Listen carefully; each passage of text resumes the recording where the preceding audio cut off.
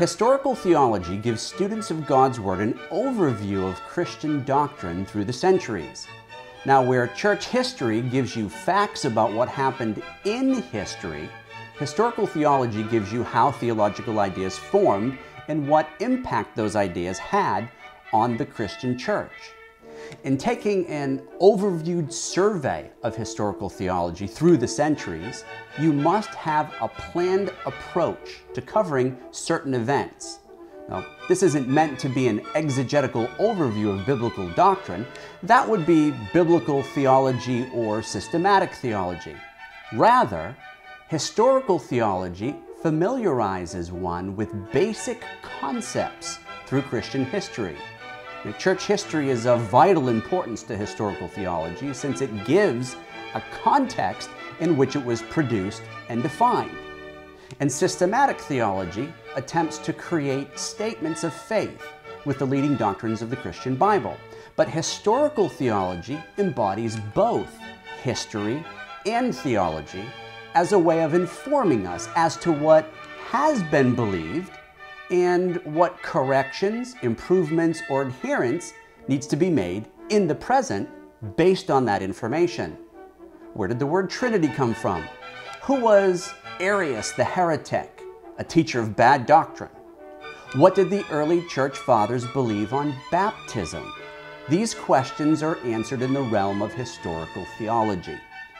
Historical theology was first prominent during the Reformation and the need to go back to the original sources of the Bible. This was called ad fontes, back to the sources.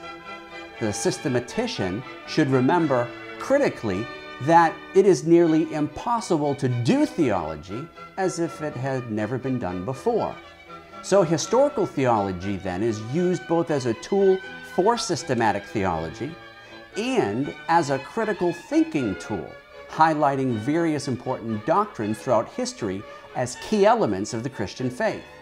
And since historical theology is so important, and since there was no simple overview of historical theology available, most of the books and works out there are seminary textbooks, I decided that an easy-to-understand work should be written. So this work, Historical Theology Made Easy, follows key Christian beliefs, chronologically discussing the most important movements and doctrinal developments for theology according to the historical appearance. So it offers students of the Bible the opportunity to study the historical development of theology according to God's providence throughout the history of the Christian church. And this approach allows readers to concentrate practically on the development of Christian teachings and their formulation in the early church through the Middle Ages, through the Reformation, through the post-Reformation, and even into the modern period. It includes key primary source citing quotes from people like Iranaeus, Augustine, Aquinas, Luther, Calvin, the Puritans, and many others.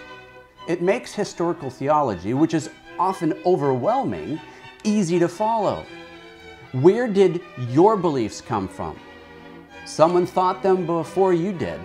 So Historical Theology Made Easy will show you simply how those ideas came about.